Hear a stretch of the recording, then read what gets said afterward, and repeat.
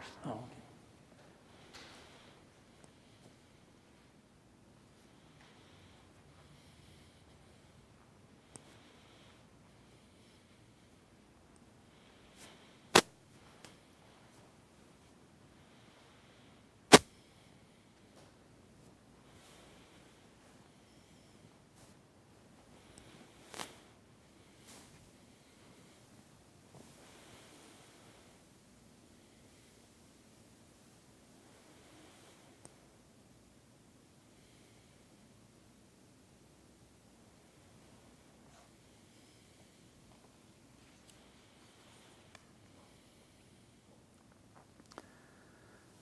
Blessed be our God, forever and ever. Amen.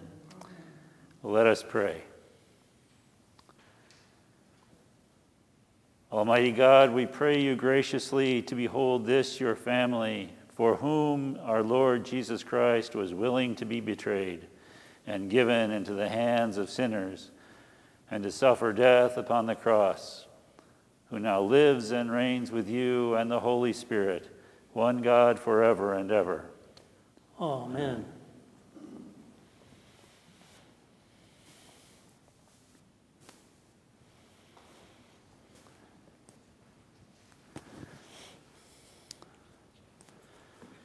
A reading from the prophet Isaiah, chapter 52, beginning with the 13th verse. See, my servant shall prosper. He shall be exalted and lifted up, and shall be very high. Just as there were many who were astonished at him, so marred was his appearance beyond human semblance, and his form beyond that of mortals. So he shall startle many nations. Kings shall shut their mouth because of him.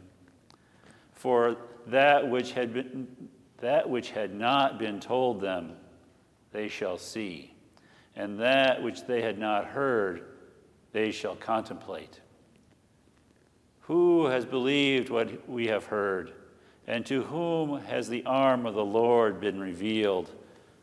For he grew up before him like a young plant, and like a root out of dry ground. He had no form or majesty that we should look at him, nothing in his appearance that we should desire him. He was despised and rejected by others, a man of suffering and acquainted with infirmity. And as one from whom others hide their faces, he was despised, and we held him of no account. Surely he has borne our infirmities and carried our diseases. Yet we accounted him stricken, struck down by God, and afflicted. But he was wounded for our transgressions, crushed for our iniquities. Upon him was the punishment that made us whole, and by his bruises we are healed. All we, like sheep, have gone astray. We have all turned to our own way, and the Lord has laid on him the iniquity of us all. He was oppressed, and he was afflicted, yet he did not open his mouth. Like a lamb that was led to the slaughter, and like a sheep that before its shearers is silent, so he did not open his mouth. By a perversion of justice, he was taken away. Who could have imagined his future? For he was cut off from the land of the living, stricken for the transgression of my people. They made his grave with the wicked and his tomb with the rich, although he had done no violence, and there was no deceit in his mouth. Yet it was the will of the Lord to crush him with pain. When you make your life an offering for sin, he shall see his offspring and shall prolong his days. Through him the will of the Lord shall prosper. Out of his anguish he shall see light. He shall find satisfaction through his knowledge. The righteous one, my servant, shall make many righteous, and he shall bear their iniquities. Therefore I will allot him a portion with the great, and he shall divide the spoil with the strong, because he poured out himself to death and was numbered with the transgressors. Yet he bore the sin of many and made intercession for the transgressors. Hear what the Spirit is saying to God's people. Thanks be to God.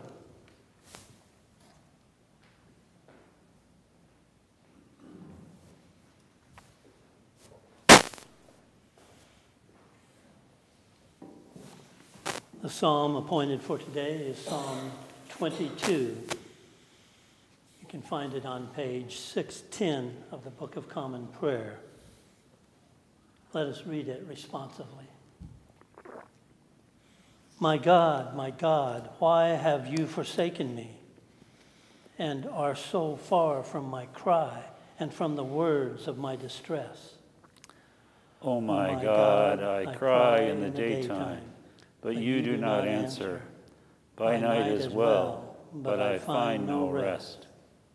Yet you are the Holy One, enthroned upon the praises of Israel. Our forefathers put their trust in you. They trusted, and you delivered them. They cried out to you and were delivered.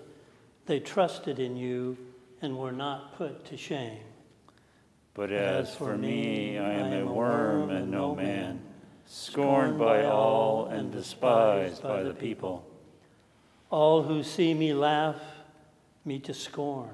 They curl their lips and wag their heads, saying, He trusted in the Lord. Let him deliver him. Let him rescue him if he delights in him. Yet you are he who took me out of the womb and kept me safe upon my mother's breast. I have been entrusted to you ever since I was born. You were my God when I was still in my mother's womb. Be not far from me, for trouble is near, and there is none to help. Many young bulls encircle me. Strong bulls of Bashan surround me. They open wide their jaws at me like a ravening or a roaring lion. I am poured out like water. All my bones are out of joint. My heart within my breast is melting wax. My mouth is dried out like a potsherd. My tongue sticks to the roof of my mouth, and you have laid me in the dust of the grave. Packs of dogs close me in, and gangs of evildoers circle around me. They pierce my hands and my feet. I can count all my bones. They stare and gloat over me. They divide my garments among them. They cast lots for my clothing. Be not far away, O Lord. You are my strength. Hasten to help me. Save me from the sword, my life from the power of the dog. Save me from the lion's mouth, my wretched body from the horns of wild bulls. I will declare your name to my brethren. In the midst of the congregation, I will praise you. Praise the Lord, you that fear him. Stand in awe of him, O offspring of Israel. All you of Jacob's line, give glory. For he does not despise nor abhor the poor in their poverty, neither does he hide his face from them. But when they cry to him, he hears them. My praise is of him in the great assembly. I will perform my vows in the presence of those who worship him. The poor shall eat and be satisfied, and those who seek the Lord shall praise him. May your heart live forever. All the ends of the earth shall remember and turn to the Lord, and all the families of the nations shall bow before him. For kingship belongs to the Lord. He rules over the nations. To him alone all who sleep in the earth bow down in worship. All who go down to the dust fall before him. My soul shall live for him. My descendants shall serve him. They shall be known as the Lord's forever. They shall come and make known to a people yet unborn the saving deeds that he has done.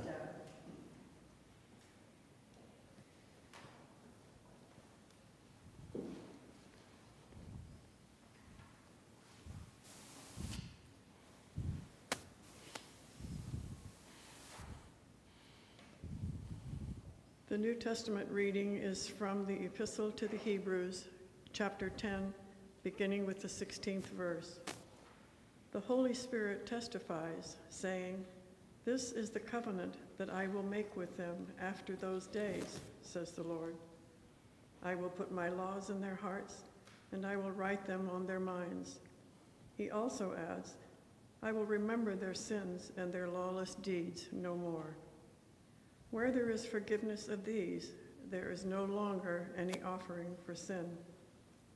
Therefore, my friends, since we have confidence to enter the sanctuary by the blood of Jesus, by the new and living way that he opened for us through the curtain, that is, through his flesh, and since we have a great priest over the house of God, let us approach with a true heart and full assurance of faith, with our hearts sprinkled clean from an evil conscience and our bodies washed with pure water.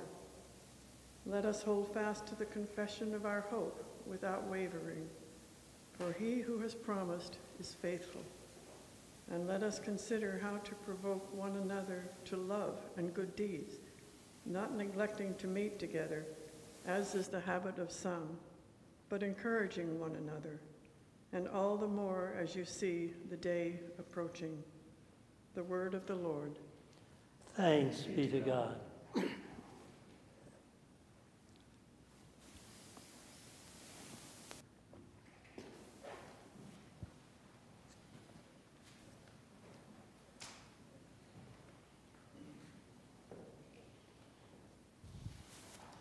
The Passion of our Lord Jesus Christ according to John. Now Jesus went out with his disciples across the Kidron Valley to a place where there was a garden, which he and his disciples then entered. Now Judas, who betrayed him, also knew the place, because Jesus often met there with his disciples. So Judas brought a detachment of soldiers together with police from the chief priests and the Pharisees. And they came there with lanterns and torches and weapons. Then Jesus, knowing all that was to happen to him, came forward and asked them, "Whom are you looking for?" They answered, "Jesus of Nazareth." Jesus replied, "I am he." Judas, who betrayed him, was standing with them. When Jesus said to them, "I am he," they stepped back and fell to the ground. Again he asked them, "Whom are you looking for?" And they said, "Jesus of Nazareth." Jesus answered, "I told you that I am he. So if you are looking for me, let these men go." This was to fulfill the word that he had spoken, "I did not lose a single one of those whom you gave me." Then Simon Peter, who had a sword, drew it, struck the high priest's slave, and cut off his right ear. The slave's name was Malchus. Jesus said to Peter, "Put your sword back into its sheath. Am I not to drink the cup that the Father has given me?" So the soldiers, their officer, and the Jewish police arrested Jesus and bound him. First they took him to Annas, who was the father-in-law of Caiaphas, the high priest that year. Caiaphas was the one who had advised the Jews that it was better to have one person die for the people. Simon Peter and another disciple followed Jesus.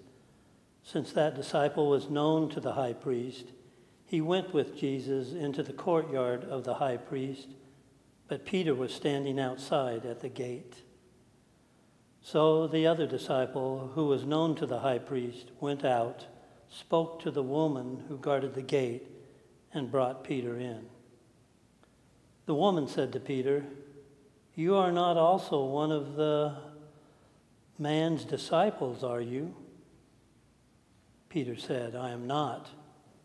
Now the slaves and the police had made a charcoal fire because it was cold, and they were standing around it and warming themselves. Peter also was standing with them and warming himself. Then the high priest questioned Jesus about his disciples and about his teaching. Jesus answered, "I have spoken openly to the world. I have always taught in synagogues and in the temple, where all the Jews come together. I have said nothing in secret. Why do you ask me? Ask those who heard what I said to them. They know what I said."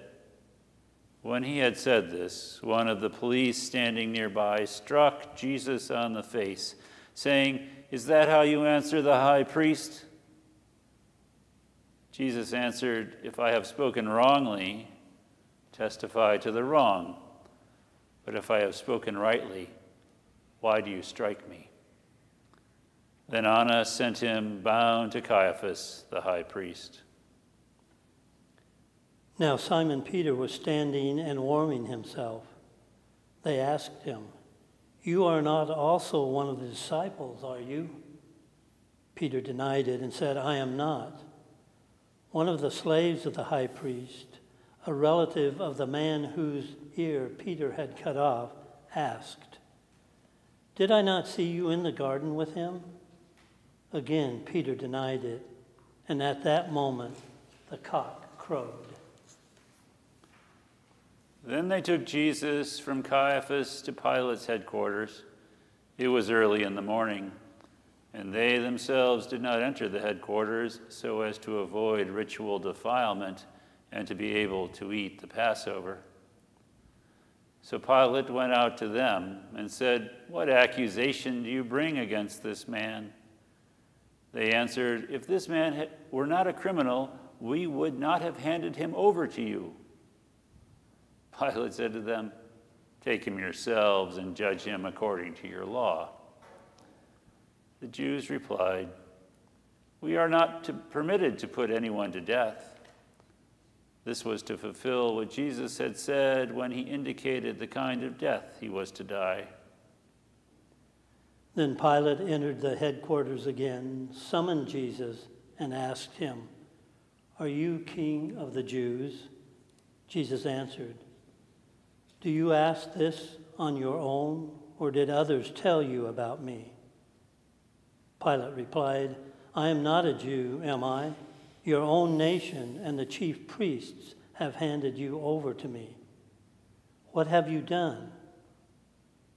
Jesus answered, "My kingdom is not from this world. If my kingdom were from this world, my followers would be fighting to keep me from being handed over to the Jews. But as it is, my kingdom is not from here." Pilate asked him, "So you are a king?" Jesus answered, "You say that I am a king. For this I was born, and for this I came into the world, to testify to the truth. Everyone who belongs to the truth listens to my voice." Pilate asked him, "What is truth?" After he had said this, he went out to the Jews again and told them, "I find no case against him. But you have a custom that I release someone for you at the Passover. Do you want me to release for you the King of the Jews?"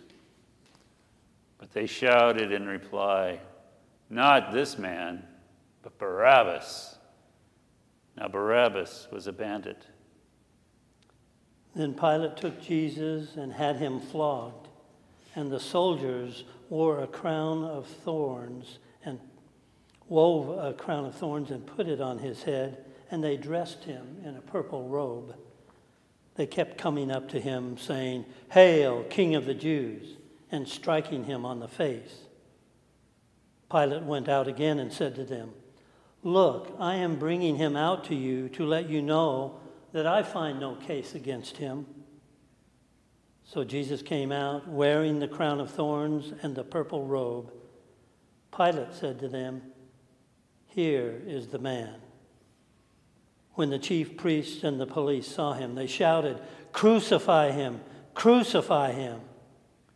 Pilate said to them, "Take him yourselves and crucify him. I find no case against him." Then Jews answered him, "We have a law, and according to that law, he ought to die because he has claimed to be the Son of God." Now when Pilate heard this, he was more afraid than ever. He entered his headquarters again and asked Jesus, "Where are you from?" But Jesus gave him no answer. Pilate therefore said to him, "Do you refuse to speak to me? Do you not know that I have power to release you and power to crucify you?" Jesus answered him, "You would have no power over me unless it had been given you from above. Therefore, the one who handed me over to you is guilty of a greater sin." From then on, Pilate tried to release him, but the Jews cried out, "If you release this man, you are no friend of the emperor. Everyone who claims to be a king sets himself against the emperor." When Pilate heard these words, he brought Jesus outside and sat on the judge's bench at the palace called the Stone Pavement, or in Hebrew, Gabbatha. Now it was the day of the preparation for the Passover, and it was about noon. He said to the Jews, "Here is your king." They cried out, "Away with him! Away with him! Crucify him!" Pilate asked them, "Shall I crucify your king?" The chief priests answered, "We have no king but the emperor." Then Pilate handed him over to them to be crucified.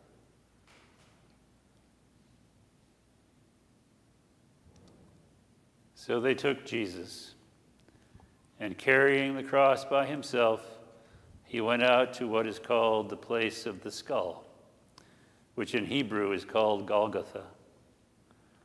There they crucified him with two others, one on either side, with Jesus between them. Pilate also had an inscription written and put on the cross. It read, "Jesus of Nazareth, the King of the Jews." Many of the Jews read this inscription because the place where Jesus was crucified was near the city, and it was written in Hebrew, in Latin, and in Greek. Then the chief priests of the Jews said to Pilate, "Do not write the King of the Jews, but this man said, 'I am the King of the Jews.'" Pilate answered, "What I have written, I have written." When the soldiers had crucified Jesus, they took his clothes and divided them into 4 parts, one for each soldier. They also took his tunic. Now the tunic was seamless, woven in one piece from the top. So they said to one another, "Let us not tear it, but cast lots for it, to see who will get it." This was to fulfill what the scripture says. "They divided my clothes among themselves, and for my clothing they cast lots." And that is what the soldiers did. Meanwhile, standing near the cross of Jesus were his mother and his mother's sister, Mary, the wife of Clopas, and Mary Magdalene. When Jesus saw his mother and the disciple whom he loved standing beside her, he said to his mother, "Woman, here is your son." Then Jesus said to the disciple, "Here is your mother." And from that hour, the disciple took her into his own home. After this, when Jesus knew that all was finished, he said, in order to fulfill the scripture, I am thirsty. A jar full of sour wine was standing there. So they put a sponge full of the wine on a branch of hyssop and held it to his mouth. Then when Jesus had received the wine, he said, "It is finished." And he bowed his head and gave up his spirit. Since it was the day of preparation, the Jews did not want the bodies left on the cross during the Sabbath, especially because the Sabbath was a day of great solemnity. So they asked Pilate to have the legs of the crucified men broken and the bodies removed. Then the soldiers came and broke the legs of the first and of the other who had been crucified with him. But when they came to Jesus and saw that he was already dead, they did not break his legs. Instead, one of the soldiers pierced his side with a sword, and at once blood and water came out. He who saw this has testified so that you may also believe. His testimony is true, and he knows that he tells the truth. These things occurred so that the scripture might be fulfilled, none of his bones shall be broken. And again, another passage of scripture says, they will look on the one whom they have pierced. After these things, Joseph of Arimathea, who was a disciple of Jesus, though a secret one because of his fear of the Jews, asked Pilate to let him take away the body of Jesus. Pilate gave him permission. So he came and removed his body. Nicodemus, who had at first come to Jesus by night, also came, bringing a mixture of myrrh and aloes, weighing about 100 pounds. They took the body of Jesus and wrapped it with the spices in linen cloths, according to the burial custom of the Jews. Now there was a garden in the place where he was crucified, and in that garden there was a new tomb in which no one had ever been laid. And so, because it was the Jewish day of preparation, the tomb was ready, and nearby they laid Jesus there.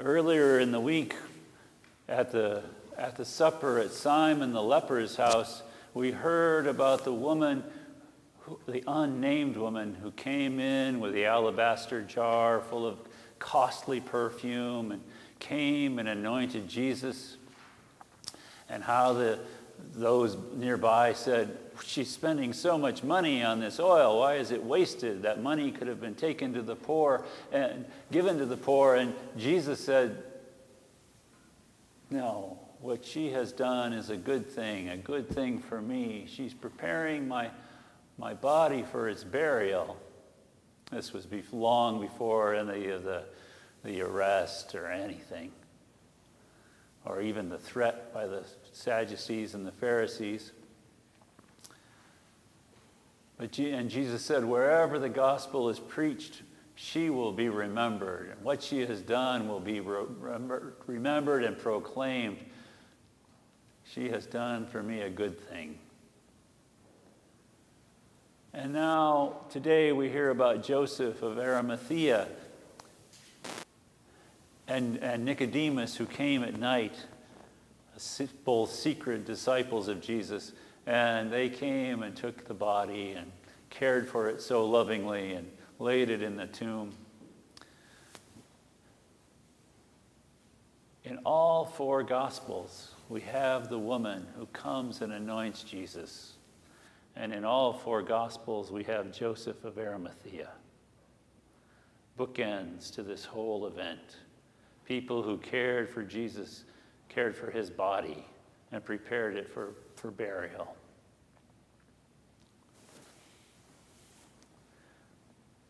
Along the way, there are other unnamed people. Today we heard about the two thieves. Well, in John's gospel, they're not called thieves. They're just criminals. They're on either side of Jesus. And in the other gospels, we hear the one deriding Jesus just like everyone else. If you're the king of the Jews, save us. Come down from your cross and save us too. And the other one who said, do you not fear God? We're getting our just deserts, our rewards for our criminal activity. But this man was innocent. And in Luke's gospel, the thief says, Jesus, remember me in paradise. Remember me when you come into your kingdom. And Jesus says, today you will be with me in paradise. So many things, so many people. I forgot. We also hear in all four Gospels, the women stayed with Jesus, even at the crucifixion. They all witnessed it. Mary Magdalene in all four Gospels was there witnessing the cruel death and laying the body in the tomb.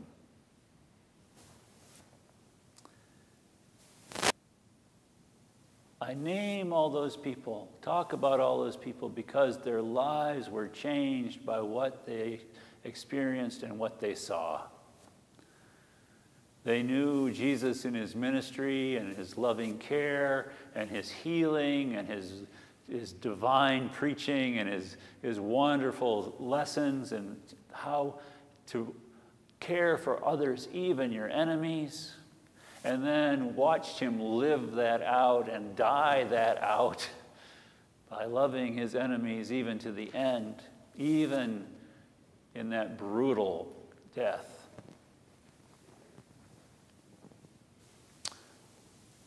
Their lives were changed, and the life of the entire world was changed because of these events.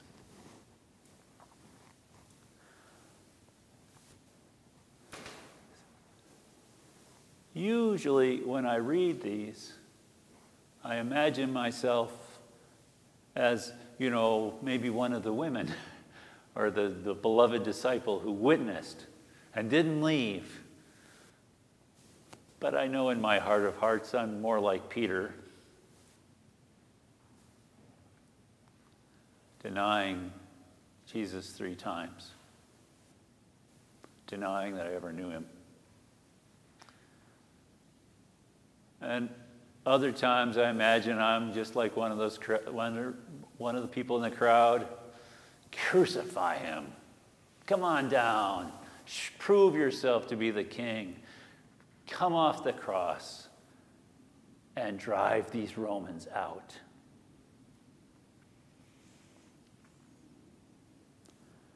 But this year I'm struck by the fact that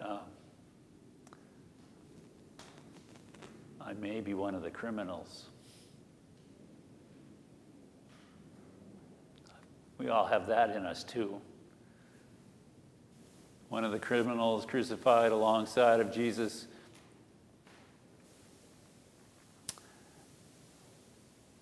And that innocent man died for us too. Died for those criminals too.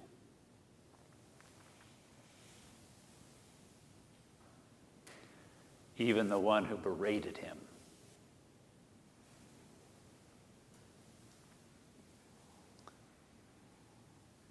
Even at the end, their lives were changed and touched by this innocent man.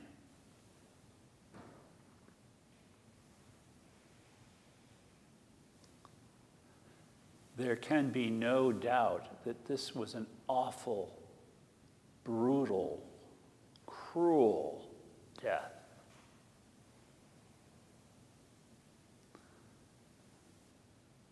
So often the crosses we see around, or the crosses we wear around our necks, or the crosses we parade around with are beautiful. not Jesus' cross. It was hard and hand-hewn, and it was not milled or sanded smooth. It was rough and splintery. And the weight of his body dug those splinters into his skin. And the spikes were not surgical steel. And surely the hammer was heavy. And the thorns, painful. They were not lovingly placed on his head like a crown on the king. And they weren't, it wasn't like Napoleon taking the crown and putting on his head just right. It was put on with great force. Digging in, probably all the way to the bone.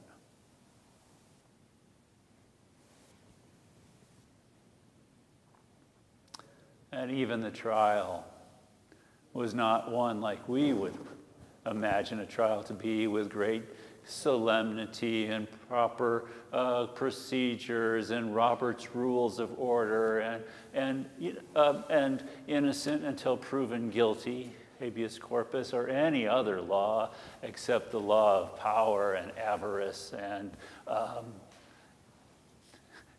fear and retribution.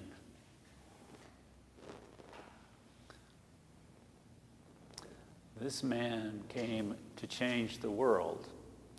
This man was inspired by God to change the world. This man was God. And God is continually changing the world.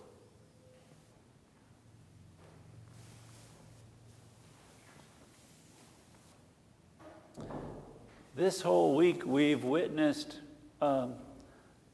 another trial scene. The trial that is going on in Minneapolis after the death of George Floyd. And have you heard every witness on that day? Every witness at some point in their testimony broke down. The then 17-year-old, now 18-year-old girl who captured the whole scene on her phone and sent out the video that the world might know what happened. She broke down, and still, a year later, she cries herself to sleep at night and prays to George Floyd for forgiveness because she couldn't do anything but capture it on film. Or the off-duty EMT, emergency medical technician, who witnessed it and recognized the signs of a person in distress, and knew that he needed attention, medical attention, or that he would lose his life. And her pleas went unbidden by the police officers.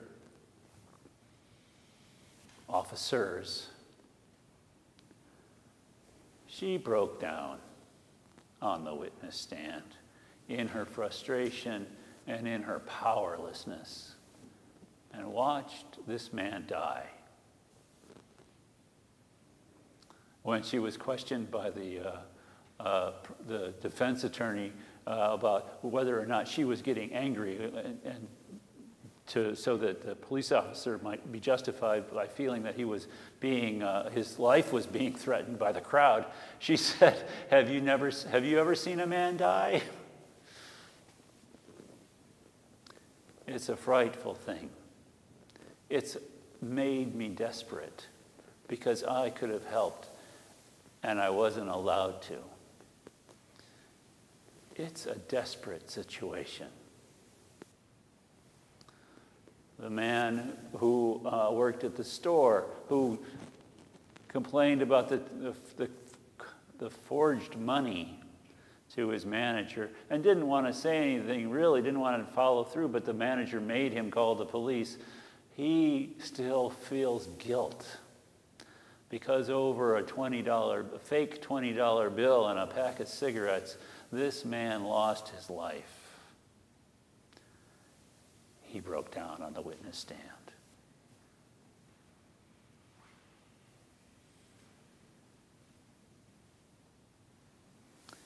This was a terrible, terrible event, and a terrible, terrible death, and an unnecessary death.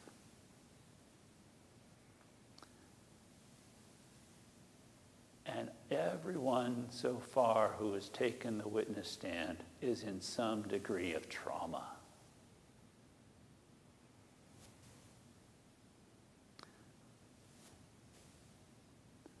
Our nation, too, is in trauma.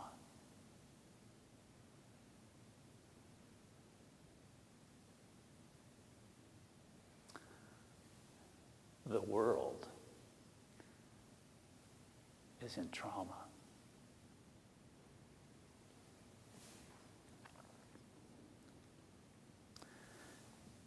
Now we know that George Floyd was a human being and flawed and a sinner, and he did in fact have a forged $20 bill.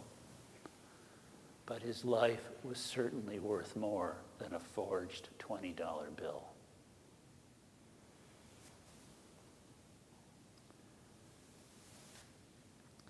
And yet, we too know that if we had been there, we too would have been powerless.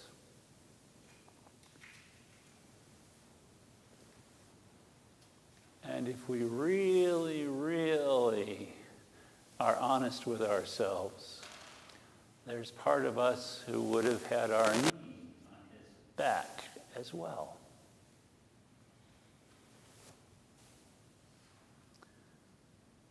Because power is addictive. And the threat of losing power is the deepest fear.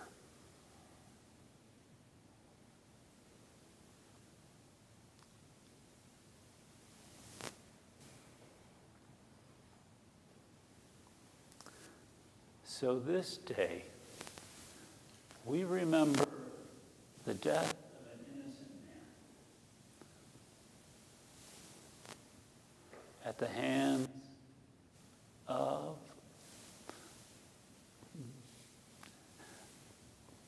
vicious government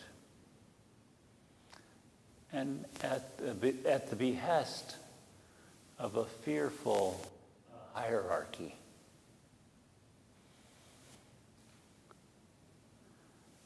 And we know our own guilt in all of it, our own complicity in all of it.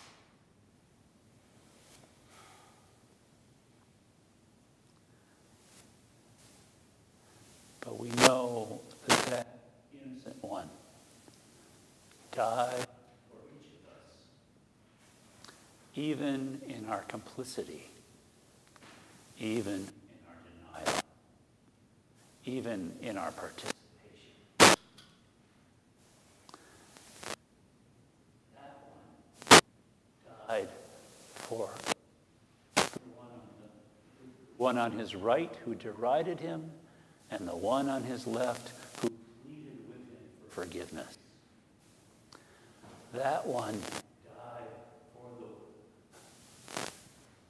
the women at his feet and the beloved disciple who did not run away. And for the centurion who drove in the nails. That one died for all those who passed by for the ones who broke his companions' legs. That one died, wishing peace and compassion and forgiveness and mercy on the chief priests and on Pilate and on Joseph and Nicodemus. That one died to heal and to forgive. Because without forgiveness, there is no real healing.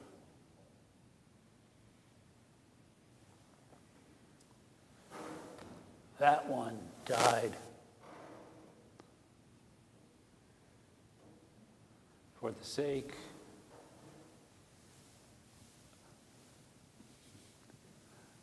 of Derek Chauvin and for George Floyd. And that one died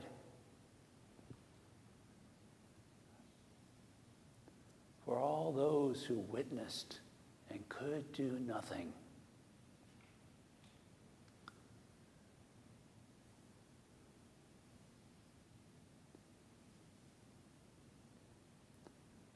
Who were utterly helpless.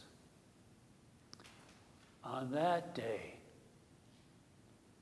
God's self died, helpless, powerless. On that day, God, as we imagine him, died. The all-powerful, almighty, omnipresent one died.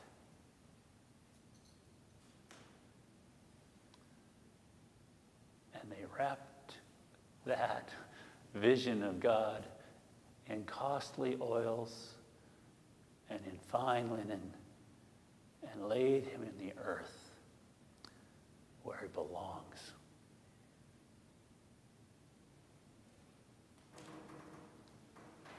The true God is the one who is powerless and lives and abides with the powerless ones.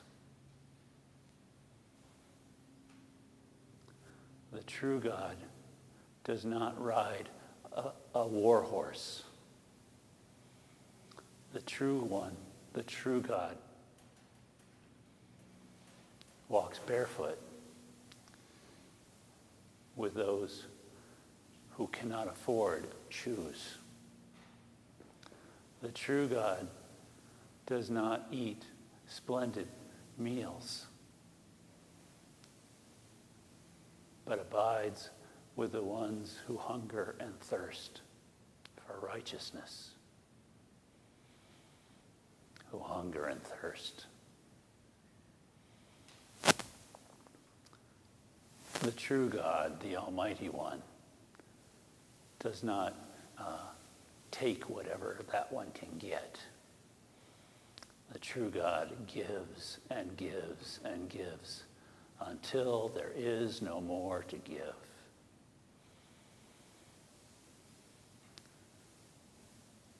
Today we remember God being emptied of all power and might and strength and breath.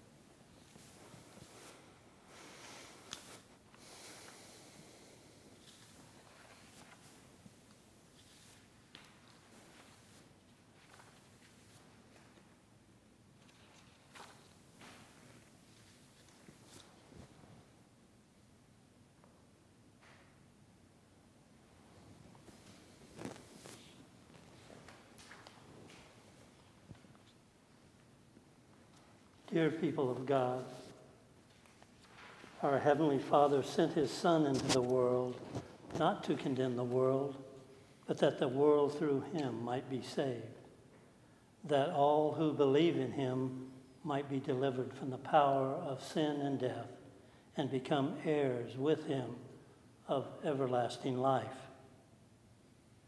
We pray, therefore, for people everywhere according to their needs. Let us pray for the Holy Catholic Church of Christ throughout the world, for its unity in witness and service, for all bishops and other ministers and the people whom they serve, for our bishop and all the people of this diocese, for all Christians in this community, for those about to be baptized, that God will confirm his church in faith, increase it in love, and preserve it in peace.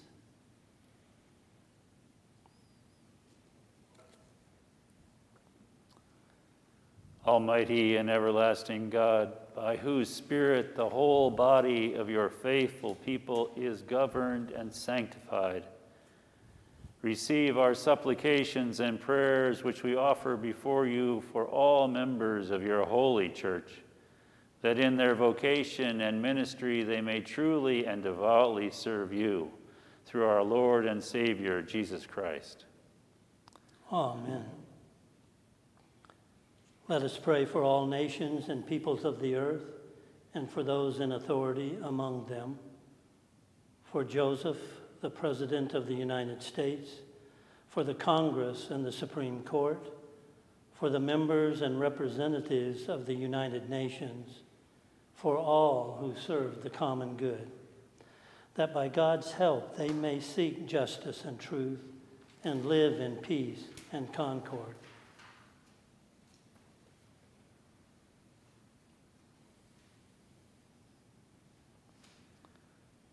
Almighty God, kindle, we pray, in every heart the true love of peace, and guide with your wisdom those who take counsel for the nations of the earth, that in tranquility your dominion may increase, until the earth is filled with the knowledge of your love, through Jesus Christ our Lord.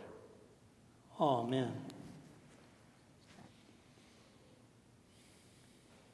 Let us pray for all who suffer and are afflicted in body or in mind, for the hungry and the homeless, the destitute and the oppressed, for the sick, the wounded and the crippled, for those in loneliness, fear, and anguish, for those who face temptation, doubt, and despair, for the sorrowful and bereaved, for prisoners and captives, and those in mortal danger, that God, in God's mercy, will comfort and relieve them, and grant them the knowledge of God's love, and stir up in us the will and patience to minister to them in their needs.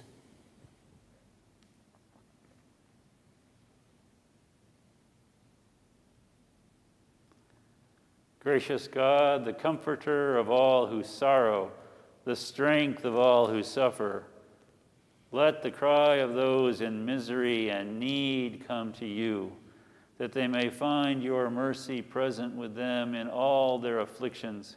And give us, we pray, the strength to serve them for the sake of him who suffered for us, your Son, our Jesus Christ our Lord.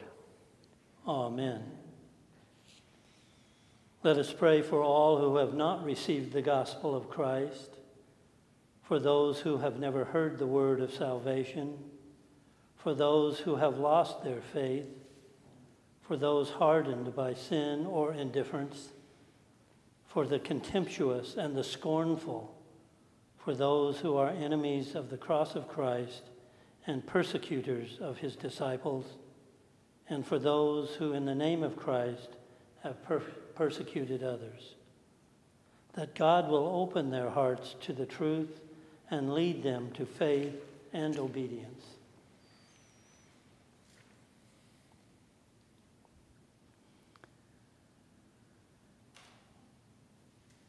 Merciful God, creator of all the peoples of the earth and lover of souls, have compassion on all who do not know you as you are revealed in your Son, Jesus Christ. Let your gospel be preached with grace and power to those who have not heard it. Turn the hearts of those who resist it, and bring home to your fold those who have gone astray, that there may be one flock under one shepherd, Jesus Christ our Lord. Amen. Let us now commit ourselves to God and pray for the grace of a holy life, that with all who have departed this world and have died in the peace of Christ, and those whose faith is known to God alone, we may be accounted worthy to enter into the fullness of the joy of our Lord and receive the crown of life in the day of resurrection.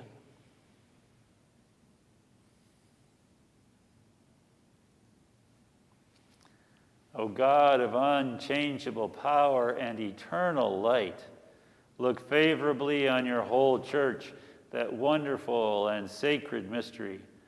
By the effectual working of your providence, carry out in tranquility the plan of salvation.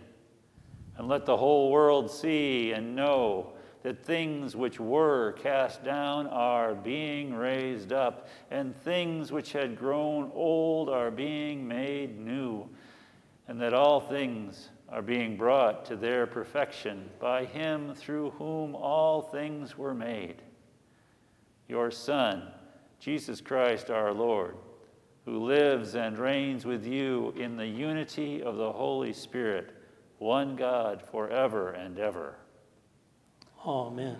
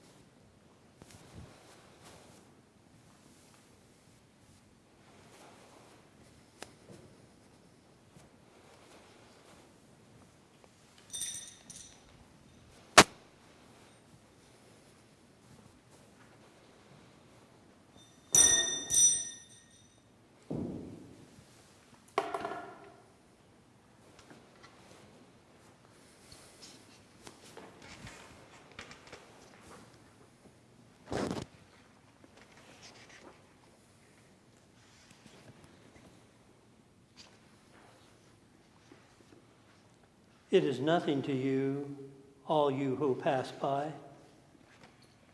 Look and see if there is any sorrow like my sorrow, which is brought upon me, which the Lord inflicted on the day of his fierce anger.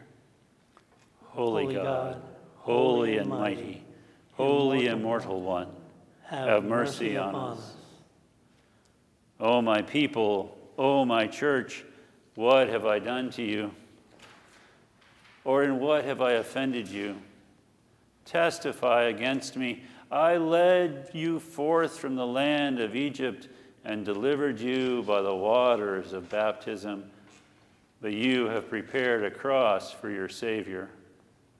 Holy God, holy and mighty, holy immortal one, have mercy upon us. I led you through the desert 40 years and fed you with manna. I brought you through tribulation and penitence and gave you my body, the bread of heaven. But you have prepared a cross for your Savior. Holy God, holy and mighty, Holy Immortal One, have mercy upon us. I went before you in a pillar of cloud, and you have led me to the judgment hall of Pilate. I scourged your enemies and brought you to a land of freedom, but you have scourged, mocked, and beaten me. I gave you the water of salvation from the rock, but you have given me gall and left me thirsty. Holy God, holy and mighty, holy Immortal One, have mercy on us. I gave you a royal scepter and bestowed the keys to the kingdom, but you have given me a crown of thorns. I raised you on high with great power, but you have hanged me on the cross. Holy God, holy and mighty, holy Immortal One, have mercy upon us. My peace I gave, which the world cannot give, and washed your feet as a sign of my love. But you draw the sword to strike in my name and seek high places in my kingdom. I offered you my body and blood, but you scatter and deny and abandon me. Holy God, holy and mighty, holy Immortal One, have mercy upon us. I sent the Spirit of truth to guide you, and you close your hearts to the Counselor. I pray that all may be one in the Father and me, but you continue to quarrel and divide. I call you to go and bring forth fruit, but you cast lots for my clothing. Holy God, holy and mighty, holy Immortal One, have mercy upon us. I grafted you into the tree of my chosen Israel, and you turned on them with persecution and mass murder. I made you joint heirs with them of my covenants, but you have made them scapegoats for your own guilt. Holy God, holy and mighty, holy Immortal One, have mercy upon us. I came to you as the least of your brothers and sisters. I was hungry, and you gave me no food. I was thirsty, and you gave me no drink. I was a stranger, and you did not welcome me. Naked, and you did not clothe me. Sick and in prison, and you did not visit me. Holy God, holy and mighty, holy Immortal One, have mercy upon us.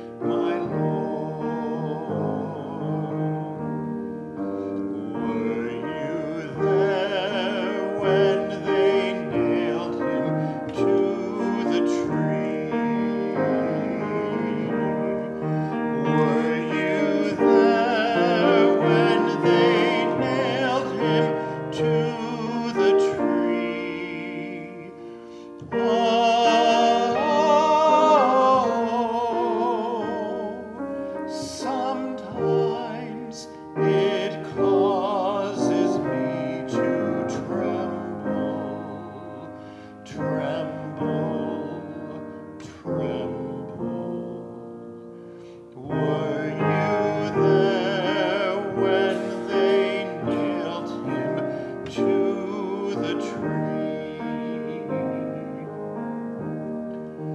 Were you there when they laid him in the tomb? Were you there when they laid him in the tomb? Oh, sometimes it causes me to tremble, tremble, tremble. Were you there when they laid him in the tomb?